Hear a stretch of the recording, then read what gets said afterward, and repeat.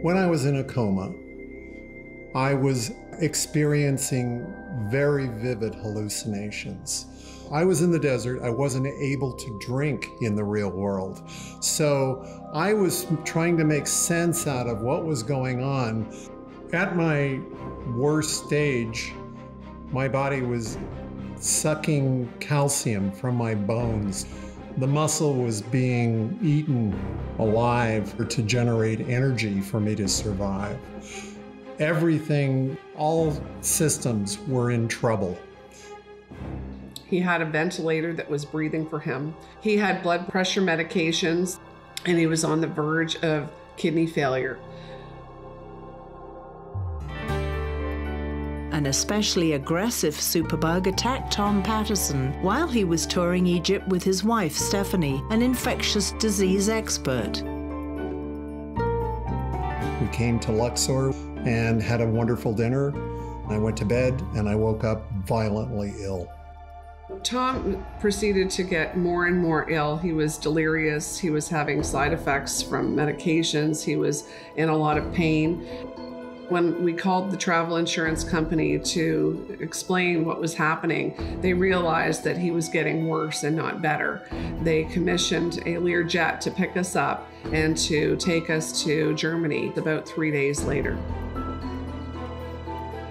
Within 24 hours of arriving at the Frankfurt clinic, they did an endoscopy inside his abdomen, and they saw this giant abscess, a pseudocyst the size of a football, infected with some kind of bacteria, and they took a culture.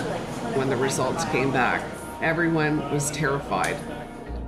It was Acinetobacter baumannii. At first, 3 antibiotics worked, but after 2 weeks, none did. There was nothing left in our arsenal. Tom Patterson nearly died from bacteria so powerful that it survives attack from one of the strongest known antibiotics. No wonder such antibiotic-resistant bacteria have won the title superbugs. Superbugs know no boundaries. No one escapes them. Right now they're thriving in India and China, but they're also present throughout the United States. Annually, 35,000 deaths in the US and 700,000 fatalities worldwide are low estimates because both US and world statistics are unreliable. For decades now, the pharmaceutical industry just hasn't produced enough new antibiotics, our main weapon against superbugs. It's a profit issue. So some would say meeting the superbug crisis is even more an economic problem than a scientific one.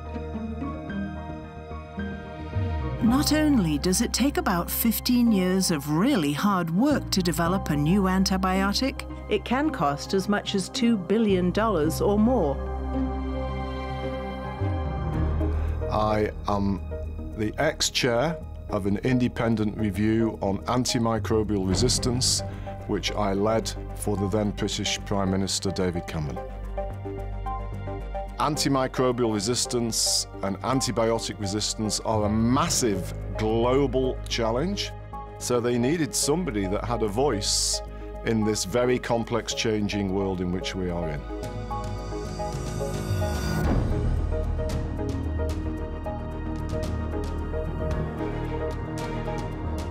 O'Neill's report lists 10 major ways to fight antibiotic resistance. This film focuses on solutions to superbugs.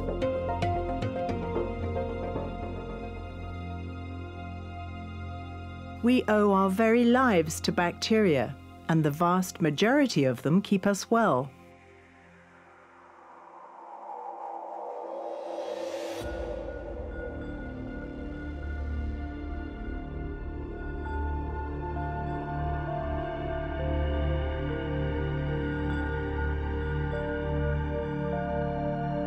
Microbes, especially bacteria, evolved to produce us. Bacterial cells outnumber human cells in our bodies. Some now say roughly 2 to 1. They're vital to our health and to a healthy environment. Bacteria and other microbes make up our individual microbiomes. They're one-of-a-kind changing ecosystems. These microbes live with us everywhere, inside and out. They regulate our metabolism, affect our moods and thoughts. Some think even our choice of friends and partners. Metaphorically, they're part of our DNA. Unbalance our microbiomes, and we can get sick, and sick at heart. It's important to keep the bacteria that live on us or in our environment present and not try to destroy them at all, but really try to develop more targeted strategies to go after the bad bacteria that are really causing disease. How exactly do bacteria become resistant? One way is by rare random mutation that occurs when they divide. Most mutations will have no effect, but a very few will allow some bacteria to resist a particular antibiotic. Those remaining, still vulnerable to attack, will die, while the resistant survivors will reproduce quickly and in quantity. The more antibiotics in circulation, the more resistant mutations will occur. It's evolution's law of survival. To exist, at least a few bacteria must morph into true superbugs. And we're focusing on some of the world's most dangerous. A staph bacteria, MRSA, also known as MRSA. Multiple drug-resistant tuberculosis. A resistant strain of gonorrhea. A gut infection called C. diff. Superbugs called CRs, resisting a whole subclass of antibiotics, the carbapenems. India is probably a global epicenter for antimicrobial resistance. I would imagine that every possible kind of major antimicrobial resistance threat exists in India at the current time. Antimicrobial resistance, AMR, includes all resistant microbes such as fungi, viruses, and bacteria. We're focusing on ABR, antibacterial resistance. Bacteria are often confused with viruses. But viruses, about 100 times smaller than bacteria, are particles, not cells. They can enter our cells, but aren't affected by antibiotics. When we wrongly insist that a doctor prescribe antibiotics for a viral infection, that gives bacteria more chances to become resistant. This is a huge problem. Doctors often relent to patient demands for antibiotics, whether appropriate or not. In the US, superbug infections have doubled over the last decade. In some countries, patients buy antibiotics without prescription. In 10 years, raising their use by 65%. Healthy people get infections. And the idea that resistance is a problem that develops over there, somewhere else, is really wrong. Anybody at any time can come down with one of these organisms. The rapid rise of superbugs is largely our own fault. Lured by miracle cures, we overused and misused antibiotics, experts say by 20 to 50%, stimulating bacteria's natural ability to become resistant. We unwittingly forced these bad guys to become medicine's terrorists.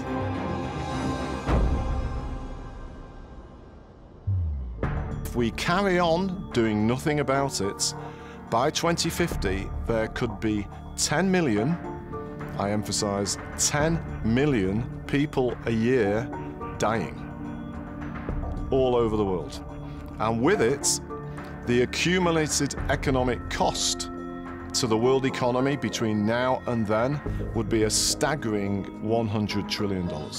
So enormous potential loss of life and mammoth lost economic opportunity. Without a doubt, antibiotics are the most powerful class of drug ever invented. They have the ability to take an infection that would have killed you and give you back 40, 50, 60, 70 years of life. I remember taking care of a young man with an acute bacterial pneumonia.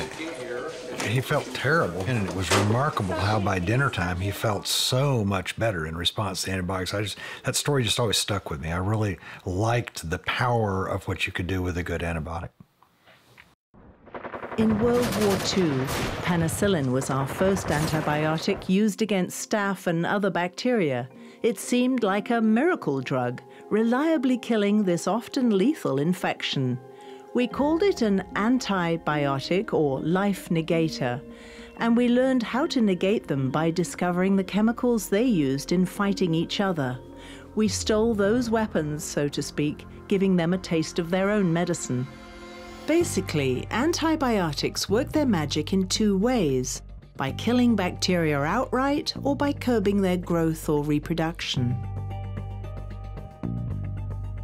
So if we were to compare a broad-spectrum antibiotic to a nuclear weapon, that would be not far off from what happens in the human intestines when you take such an agent. Fortunately, we've now developed specific antibiotics that, like precision bombing, take out certain superbugs. Other methods parallel how a surfer plays with nature by catching the force of a big wave at just the right spot. In the same way, scientists can now pinpoint superbugs' mechanisms and the surface locations where they rebuff antibiotics. This knowledge allows them to divert or even turn superbugs' own weaponry against them. Risky surgeries or premature infants, cancer chemotherapy, these things that we have come to rely on, all rely on antibiotics. If we lose those, as we are now because of antibiotic resistance, then perhaps we've lost modern medicine. So it takes about 15 years on average to get a new drug from its initial discovery through the FDA and to pharmacy shelves. But it only takes 2 years on average for all newly introduced antibiotics to have significant clinical resistance arise to them. This is what you call an unsustainable situation.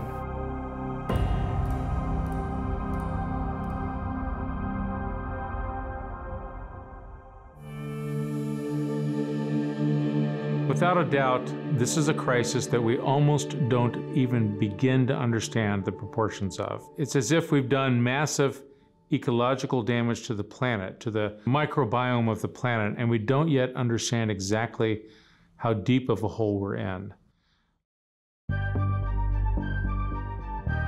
Vast unknown areas in both the cosmos and the microbial world are called dark matter.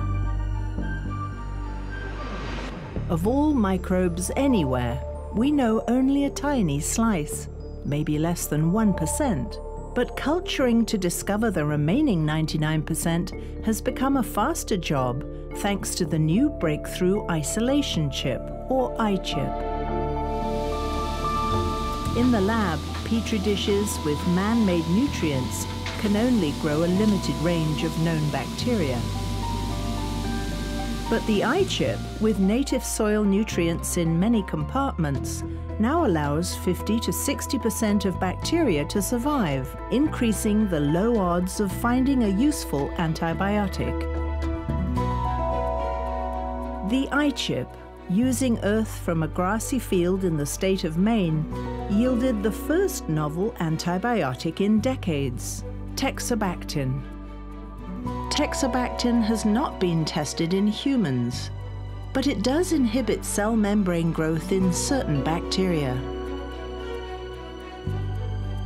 Eventually, Teixobactin may be able to treat several superbugs like MRSA.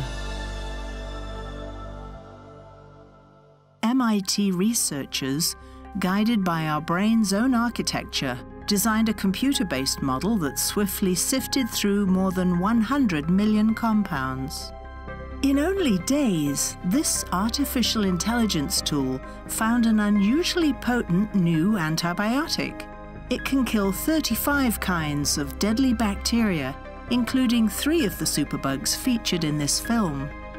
They named it Halocin, after Hal, the computer-turned-killer commander in 2001: A Space Odyssey. Halocin, now proven in the lab and in 2 different mouse models, might one day dramatically reverse antibiotics' decline by finding them much faster and more cheaply. But Halocin must yet run the gauntlet of more tests and clinical trials before it's ready for human use.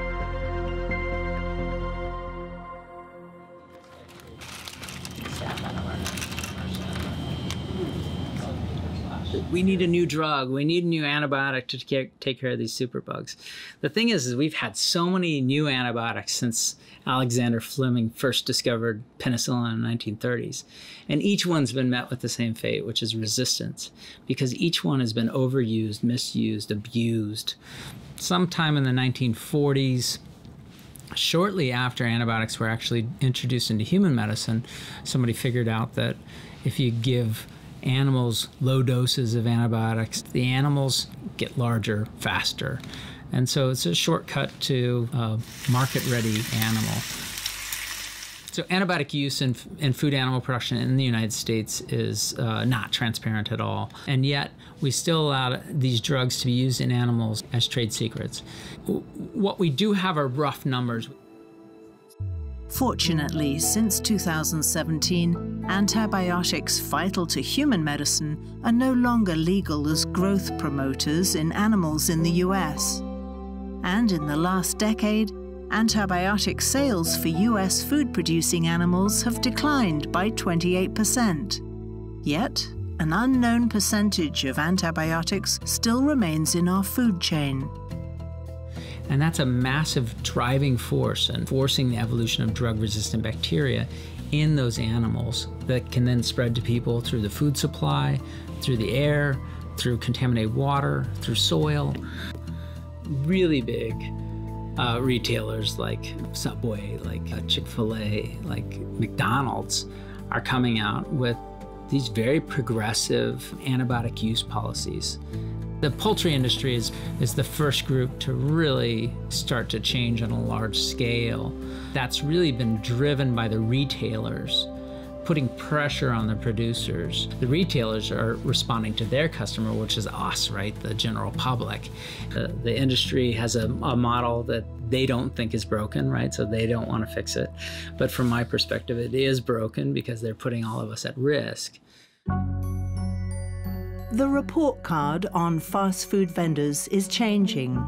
Chipotle and Panera Bread now buy non-antibiotic-fed beef. McDonald's is only average, yet plans to reduce antibiotics in its own beef by the end of 2020. By contrast, fruit and vegetable farmers use less than 1% of all antibiotics, and newly popular veggie burgers have only a fraction of that percent. But raising livestock with lots of antibiotics still remains a huge business worldwide. Animals that are raised organically are not supposed to be treated with antibiotics. If an animal becomes sick, it has to be treated with antibiotics, but then it has to be sold as something else, not organic. The Scandinavian countries are among the best when it comes to controlling antibiotic use in animals and in people. And Denmark, I think, is a great example because Denmark is actually a very large food animal producer.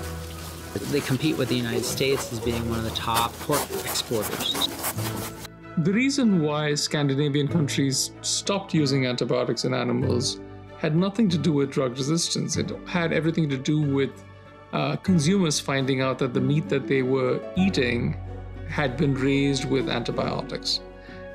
Unless similar consumer awareness blossoms in India as well, it's hard for producers to unilaterally go out there and try to take the antibiotics out because antibiotics happen to be a cheap substitute for hygiene and nutrition on farms. So unless consumers demand it, the producers are not going to change the way in which they raise animals. So we see actually antibiotic use going up.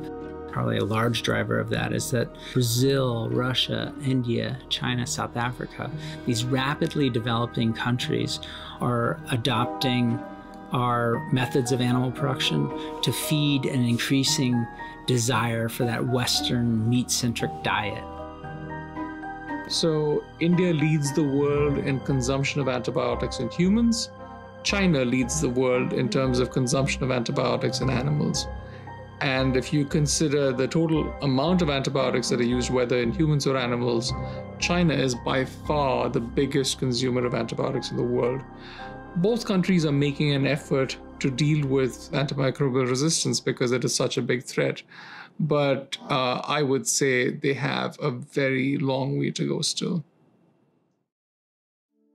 They call it Iraqibacter because so many of the soldiers coming back from Iraq ended up with this particular infection.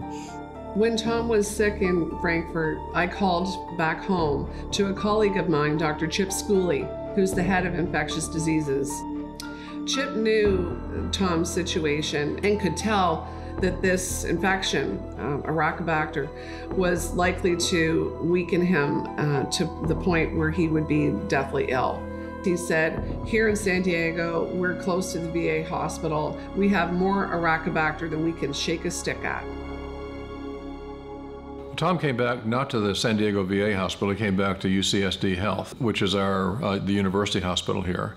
Our infectious disease division does consultations in both hospitals. In focusing on solutions, we track 5 of the most dangerous superbugs.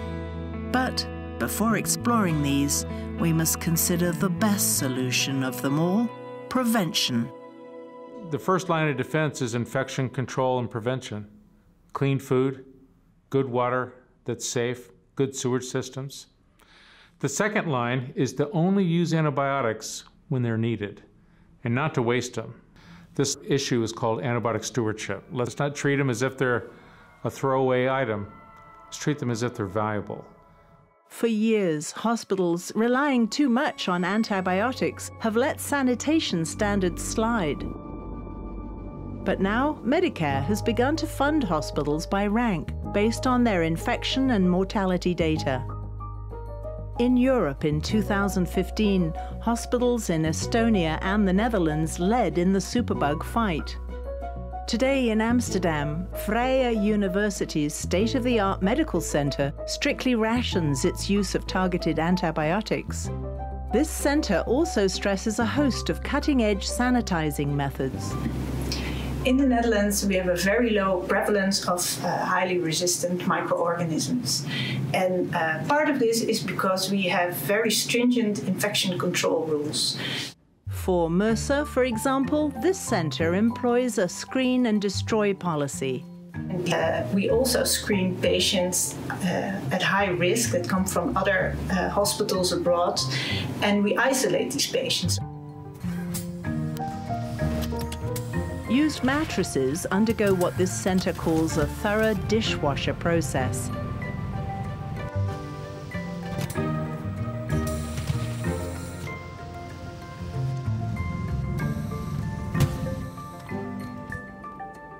And of course, the staff must wear clean clothes every day.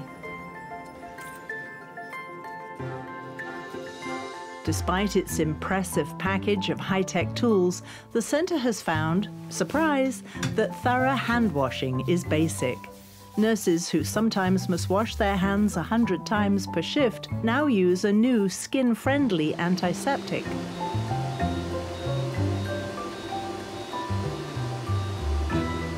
Rigorous high-tech cleaning, such as sterilizing UV light, kills most bacteria. But antibacterial soap, toothpaste, or hand sanitizers, though effective short-term, longer-term can stimulate resistance. Rapid diagnostic machines help bridge the gap between prevention and infection. Silicon Valley's Cepheid is a leading producer of such devices. Their breakthrough bacterial identification sets new norms for both fast and targeted antibiotic use. Traditional methods often take 2 to 3 days. The gene expert allows us to take a specimen from a patient and look for the presence of microorganisms that can cause disease directly in that specimen using the nucleic acid of the organism as a target and to identify that organism in often 30 minutes or less. The beauty of the gene expert is really in its simplicity. You take a cartridge, you have your sample, you add it to the cartridge, close the lid, put it in the instrument, and in 30 minutes to an hour, you get your answer. It is so simple that it can be run by virtually anyone with a minimal amount of training, even in high-burden developing countries. Cepheid's Expert Express test for easy, rapid detection of the virus that causes COVID-19 has just received emergency use authorization from the FDA. In about 45 minutes, healthcare workers will be able to get results whether patients have symptoms or not. Getting Google for doctors or state-of-the-art diagnostics so that we can allow doctors to objectively have evidence as opposed to a very educated guess, I think could be the single biggest game changer. When I arrived in San Diego, the focus was on my football-sized pseudocyst infected with Iraqibacter. The doctors said, we have two choices. We can do surgery and remove this. But it would risk spilling this superbug into his bloodstream and he could die because there's no antibiotics to treat it. My infection was resistant to any antibiotic, and Stephanie asked the doctors, is there some reason that you're pumping all these antibiotics into him? And they said, oh, that's just to make us feel better. January 19th, 2016 was the longest day of my life. When this drain inside Tom's abdomen slipped and it spilled this Iraqibacter into his bloodstream, he went into septic shock. They had to put him on a respirator. They put him into a medically induced coma for several days so that he could gain strength, but he never woke up from that. In fact, for the next 2 months, he started to slip away from us. It was clear that he was extremely ill, both chronically and acutely, and that it was going to take quite a bit to get him back on his feet. My doctor friends said, we're doing all we can, but all of the modern miracles of medicine can't save him at this point. Tom's case was unfortunately not a rare case. It's one we see way too often. During my experience of hallucinations, and this particular hallucination, I was a snake in a play documenting my own death. And at that moment, Stephanie asked me whether I wanted to live. And as a snake, I was able to curl my body around her hand, which took me a lot of effort. Even though he was in a coma, I thought maybe he could hear me. And I held his hand and I said, honey, I know that you're trying really, really hard to stay alive and that you're very tired. And if you want to fight, I'll look into alternative treatments because there's nothing that they can do to kill this thing. So if you can hear me and you want to live, please, please just squeeze my hand. And he squeezed my hand. Even more common than Tom Patterson's superbug is the staph infection MRSA. Decades ago, it escaped from hospitals and clinics into the community at large, attacking anyone, anywhere. But athletes are often more vulnerable from their own scrapes and by using shared infected equipment. MRSA almost killed America's basketball star, Grant Hill. Denied again by Lou Amundsen. Comes away with his third swat. Grant Hill, one for the Facebook, stuffing it home. Out of the blue, my body started shaking. And so my wife came in, and I think she thought I was being dramatic. Eventually, she got a thermometer. She thought, this can't be right. So she got another thermometer. So I think she went through 4 or 5 of them, and they all kind of said, 104.3, 104.45, 104.5, just in that sort of range. She drove me to the hospital. We actually went to the wrong hospital. That's when even then I realized, okay, this is more serious than I thought. When I got to a room in intensive care, there were about 10 doctors around me. They had to kind of strap my arms down because my body was shaking. I thought at that point that I was like, this is it. You know, I'm checking out. You know, I'm about to die. Fortunately, Hill was treated with vancomycin, a last resort drug, and survived. I may not have always washed my hands before, but I certainly do now.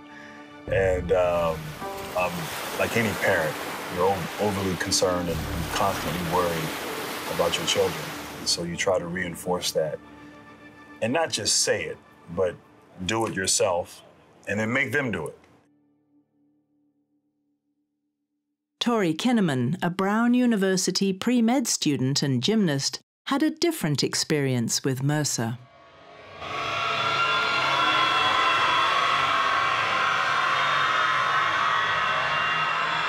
But then the pain just spread throughout my entire body. I was shaking uncontrollably. My otherwise very healthy 19-year-old student athlete who was never sick as a child was sick.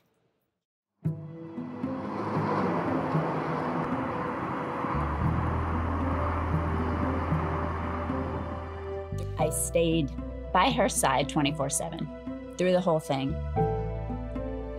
We were a team.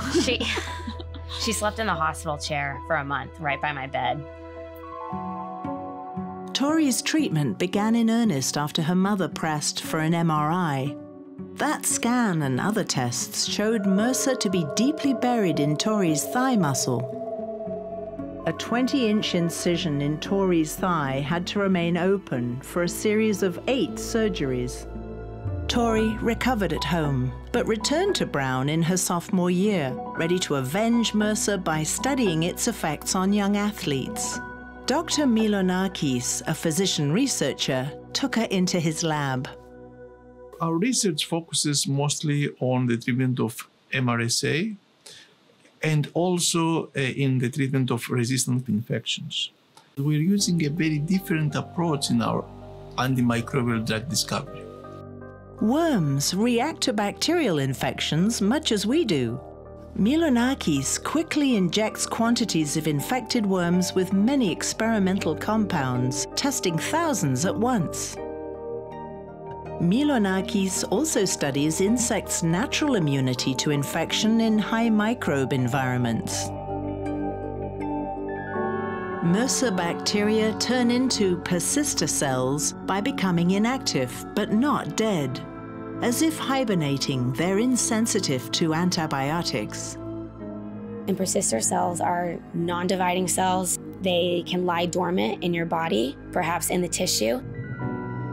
Recently, Milonakis and his team have discovered a compound that's extremely effective against MRSA persister cells. So it can go and even kill those dormant cells that sometimes I have to treat for 6 or 8 weeks. Milonakis and colleagues are developing synthetic compounds related to vitamin A for infiltrating persistent bacteria like MRSA.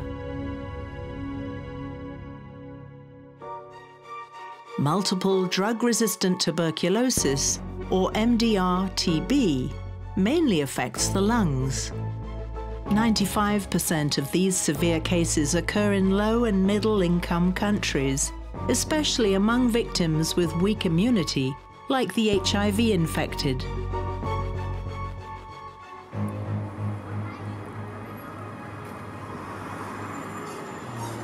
Examinations take place in negative pressure rooms, noisy with equipment that filters out airborne TB bacteria. And this is a very smart bacteria.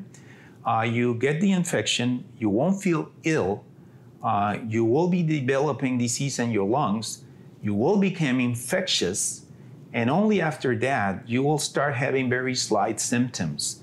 So by the time you are diagnosed, you have transmitted the infection to about 20 other people. So the bacteria doesn't care if you die because they now have other 20 hosts. Tuberculosis doesn't care about political borders. If a region has high rates of tuberculosis, the rates of tuberculosis in San Diego and California will be higher than the rest for the US. Dr. Laniado's clinic is a referral center for drug-resistant TB patients from all over Mexico. We just finished a study here in new cases, and 3.9% of the new cases had MDR, which is extremely high. When they come here, we test them. Once we have the results, we have to tell the patient they have drug-resistant tuberculosis, and they will have to be taking drugs for 18 to 24 months. I would say maybe 90% of them finish treatment, which is amazing because drugs are very toxic, many very severe side effects. So treatment, if I had to define it by one word, it's hell. Juanita, not her real name, lived through this hell. Juanita arrived at the Tijuana clinic with MDR TB. Constantly coughing, she had lost 15 kilos, over 30 pounds.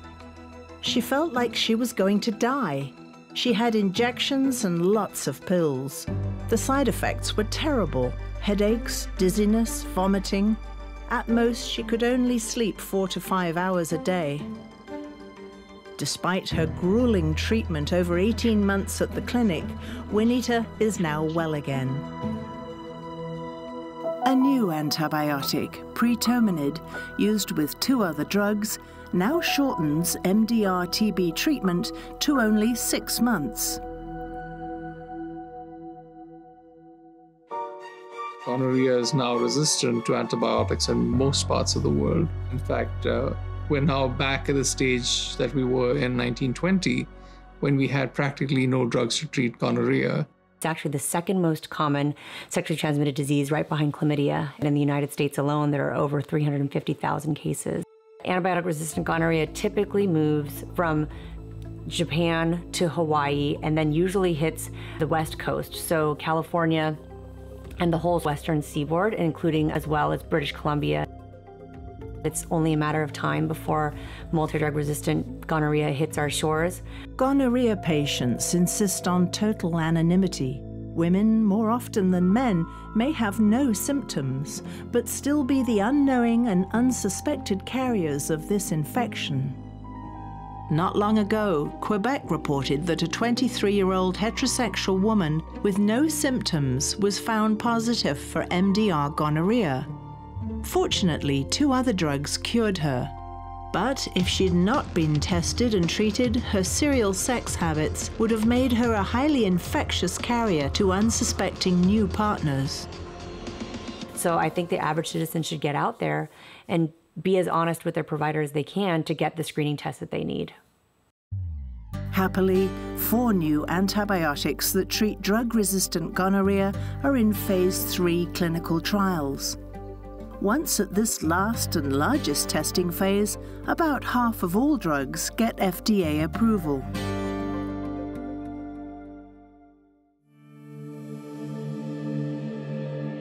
Gerald Wright's lab at McMaster University in Canada is also finding ways to restore existing antibiotics. He pairs new compounds, adjuvants, with existing antibiotics. Wright, a veteran antibiotic researcher, himself came down with a resistant bacterial gut infection on a trip to Europe. A broad-spectrum antibiotic turned out to be useless. He came close to septic shock, but once home and diagnosed with salmonella, he was saved by a 10-day treatment with a targeted antibiotic.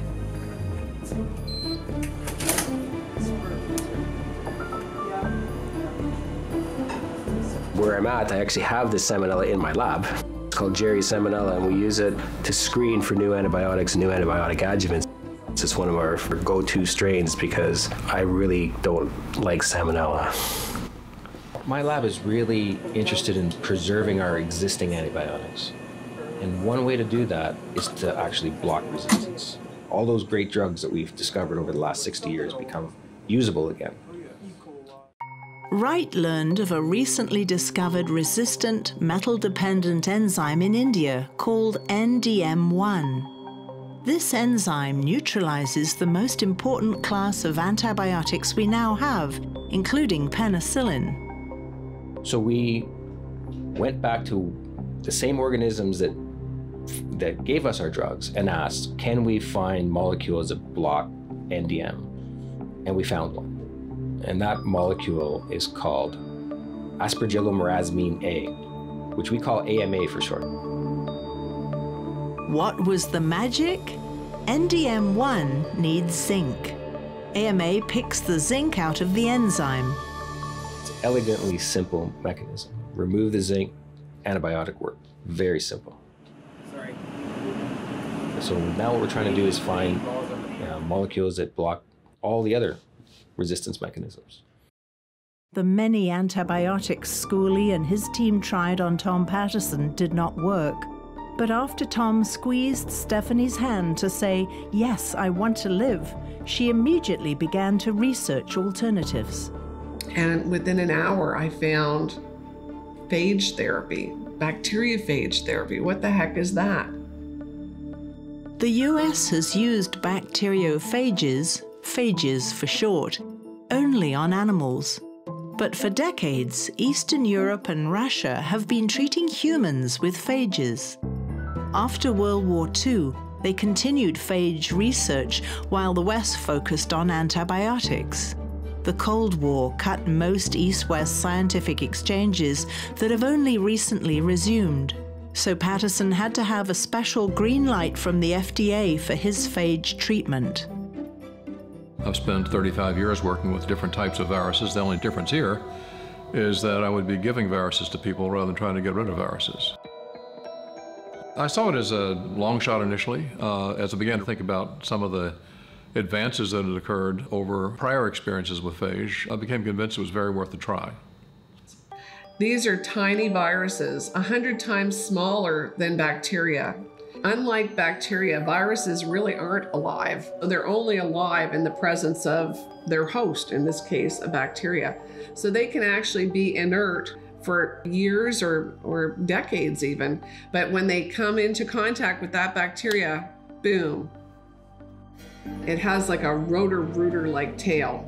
And the DNA from inside the head of the phage gets shot into the bacteria, where it takes over the bacterial cell and turns it into a zombie and makes more of itself. And so that the bacteria is no longer multiplying itself, it's making phage products.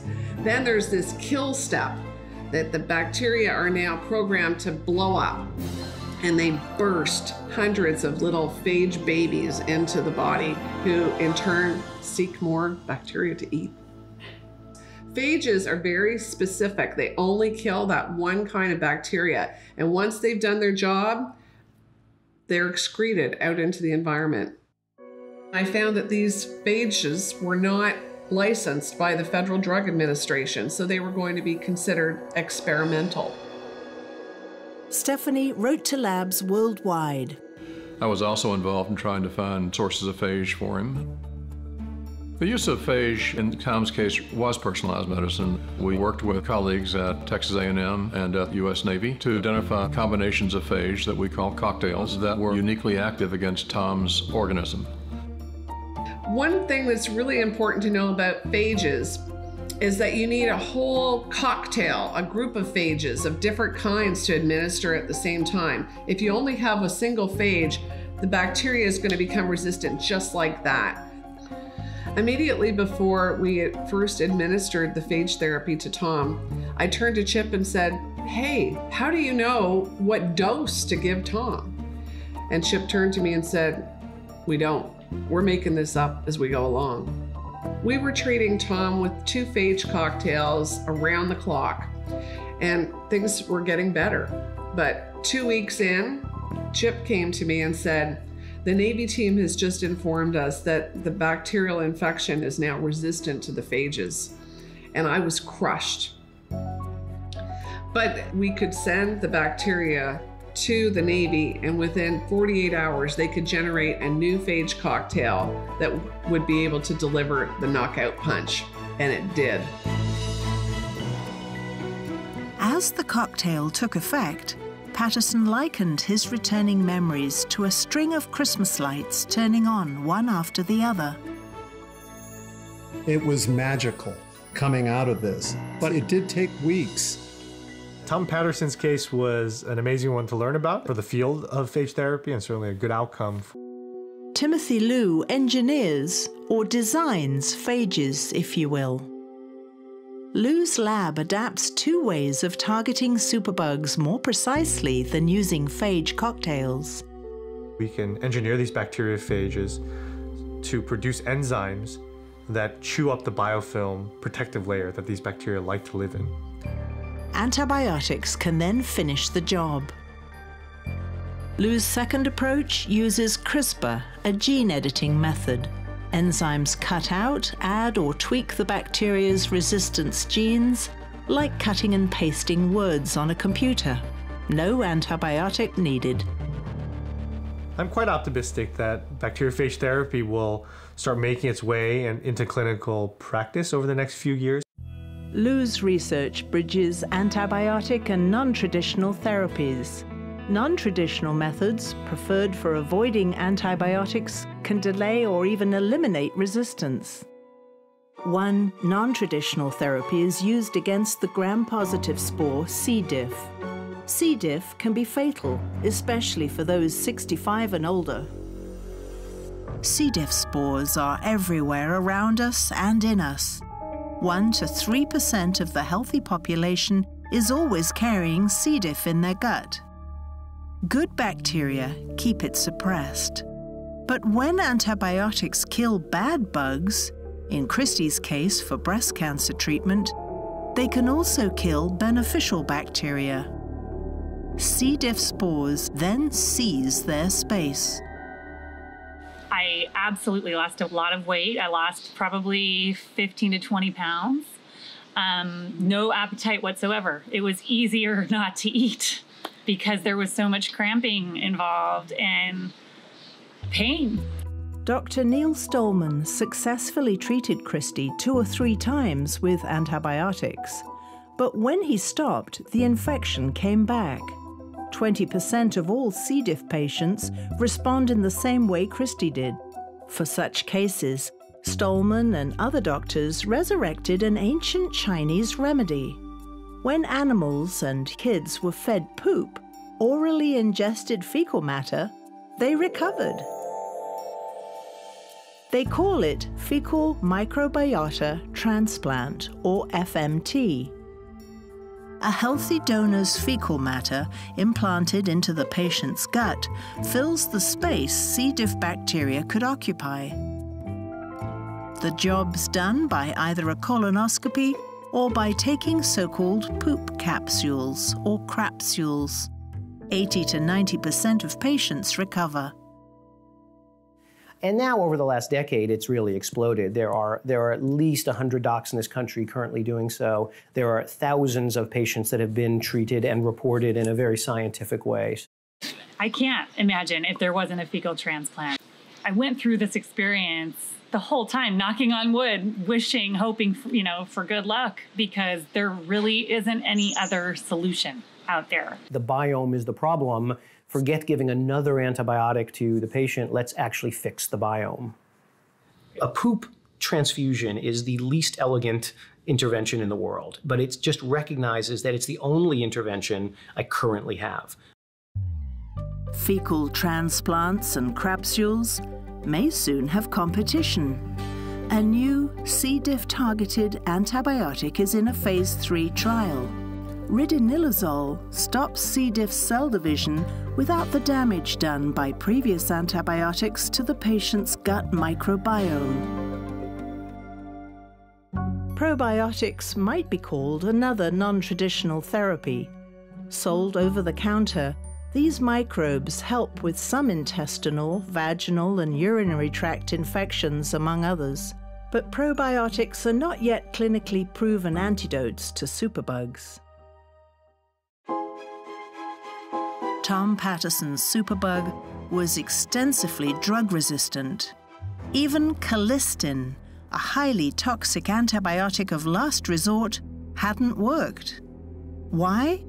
His infection had picked up a new mobilized colistin-resistant gene called MCR1.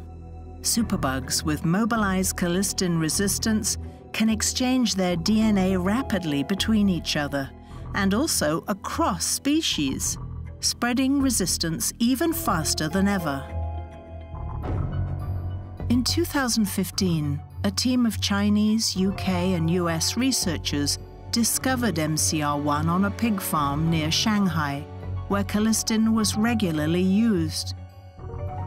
This gene jumped to humans and has now spread to 5 continents, more than 30 countries, and over half of the US. Patterson was saved only by a combination of antibiotics and a non-traditional therapy, phage cocktails. That shows that phage therapy and antibiotic therapy can be used side by side. That's going to make the pharmaceuticals companies very happy. Phages can work alone, but as in Patterson's case, their combination with antibiotics demands a flowing antibiotic pipeline, and that need means facing some hard facts.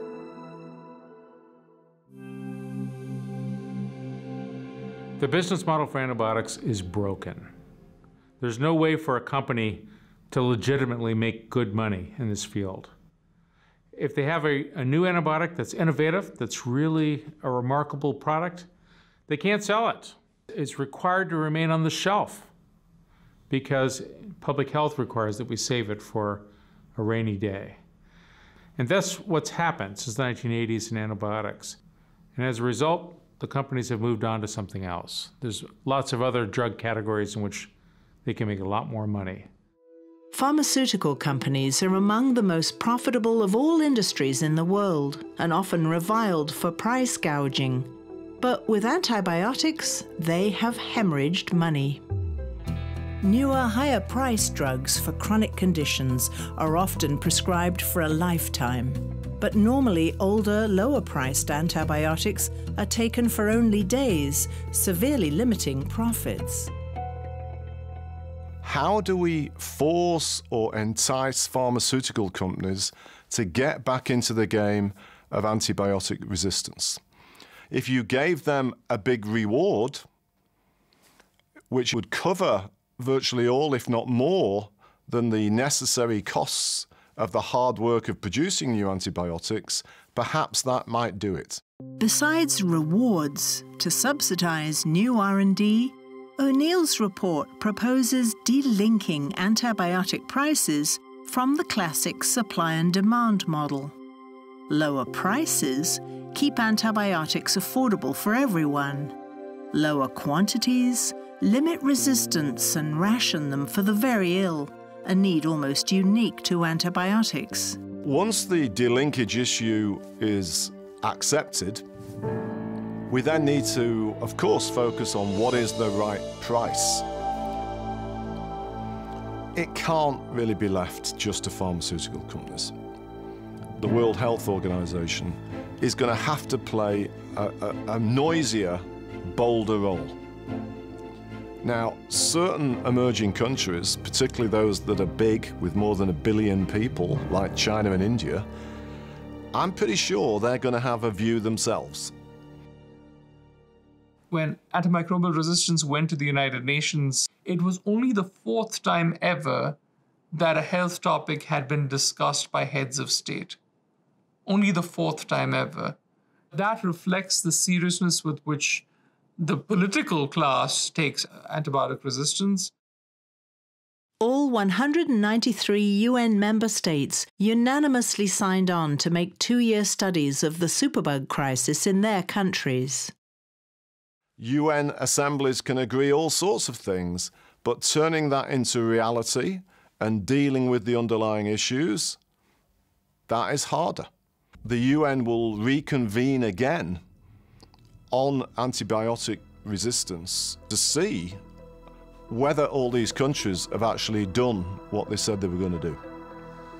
over a decade to solve all of it requires $40 billion, which is a huge amount of money on one level. But in the world in which I come from, which is a world of global finance, it's not that much. It's less than 0.1% of global GDP. As an old hedge fund of mine said when I explained this to him, $40 billion to save the loss of 100 trillion, he said that's a return of 2,500%.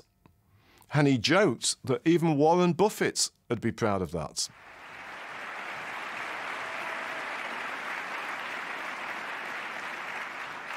There are entire industries to be built based on vaccines that stay ahead of drug-resistant bacteria, or paper-thin material. President Obama stood up in the State of the Union. Gave a speech which included a discussion of antibiotic resistance. Those of us who've worked in the field for a long time almost fell out of our chairs. It's an issue at the State of the Union speech. Following that, the U.S. government started a Combating Antibiotic-Resistant Bacteria Initiative, CARB or CARB. And a lot of things are flowing out of CARB, including the project that I lead for the U.S. government called CARB-X. CARB-X is fast building the world's largest and most scientifically diverse R&D effort in the battle against superbugs. Since its start in 2016, CARB-X, funded by leading Western governments and foundations, is supporting projects aimed at the most serious or urgent superbugs. And so we're investing in a broad portfolio of brand new traditional antibiotics, but from entirely new classes, as well as things that are very non-traditional that have never been approved by the FDA, things like a microbiome or phage therapy as well. It's a numbers game. You have to have a lot of shots on goal to score in this field. And the earlier and the riskier and the more ambitious you are, the lower those chances get. Despite CARB-X and other grants, small startup companies that have brought new antibiotics to market have recently gone bankrupt. They simply can't get a return on their investment, so we need better financing plans. One funding idea is like a Netflix subscription. Because with Netflix, if you watch one show or binge for a whole week, it's the same price. You don't have to pay more if you watch more shows. So the idea behind the Netflix model for antibiotics would be that a country like the United States would pay a fee to the company, and if there's just no antibiotics used that year, or 10,000 or 100,000 patients are treated, it's the same price. The company wins, we win because we have access to the drug, and it simplifies the whole system. The UK government and its health arms have now introduced the Netflix subscription model to the top world economies, the G20. Meanwhile, a few remaining old hands in antibiotic discovery work on. GSK is an international pharmaceutical company. We're committed to antibacterial R&D because we recognize there's a very high unmet medical need that needs to be addressed. The majority of those antibiotics that are on the industry pipeline, which is quite fragile, are all part of public-private partnerships where they're getting funding from outside of the company to help share the cost and the risk of developing them. Yeah, I think the public play an enormous role in this problem. They really need to understand what's at stake, because if we create any new commercial models, it may need redirection of public funds from one place to the other. Do we have today enough global pharmaceutical companies genuinely focused on antibiotic drugs? Easy answer, no. I think you can probably count on less than those fingers how many pharmaceutical companies are genuinely serious about trying to produce more antibiotics. And somewhere along the line, somebody within the industry or outside the industry is going to see the light.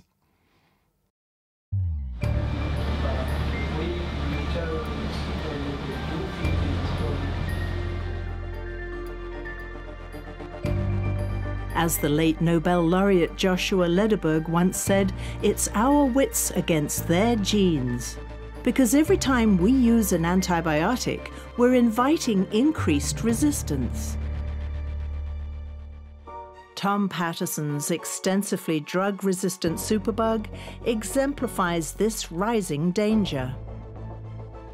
With a 50% death rate, no wonder these superbugs have been called the nightmare bacteria. Fortunately, there's a new antibiotic in a phase 3 trial that could eliminate this nightmare. The Food and Drug Administration had a public workshop focused on phage therapy. There, Tom's case was described as a paradigm shift in the field. Tom today is doing really, really well. He's back at work, except he's slimmed down about 100 pounds. He has not tried to go on the road promoting losing weight this way, but I think he's pleased about how things are going overall. At the University of California, San Diego, Robert Schooley and Stephanie Strath-Dee now co-direct a new center for phage research. Under the FDA's Compassionate Use Program, the center already gives people without other options, like Tom Patterson, access to phage therapy. You have ways as a person, as a patient, and as a consumer to reduce your footprint of antibiotic use in the world. If you have a viral infection, don't go to the doctor and demand antibiotics because it's not appropriate. Antibiotics don't work to kill viruses. They only work to kill bacteria. There's many, many different solutions that are out there, but without research to conduct the trials that we need to have done, we're not going to be able to move ahead. This is not the sort of thing that you'll wake up tomorrow and you'll have news like, the coronavirus from China that suddenly emerged. Bacteria move more slowly, and so this is a problem that grows for years. One of the problems with antibiotic resistance is that we don't have people in orange jumpsuits going around on TV. That really triggers the flow of money. But we can fix this problem. The US share of the cost is about what we spend in a year on toilet paper. It's really an amazingly small amount of money. We need the political and people will to see it done. Resistant bacteria are here to stay, always evolving to thwart new antibiotics. So the question isn't beating superbugs, it's containing them. But containing them will happen only if we value antibiotics like the crown jewels of medicine that they truly are. We can solve this problem. There's no question about it. We're actually smart enough to do this.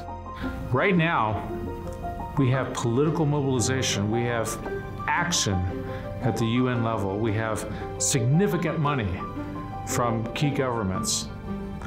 And so if we are not able to make significant progress on this issue with this level of mobilization, then shame on us. This is the moment for us to move this issue forward.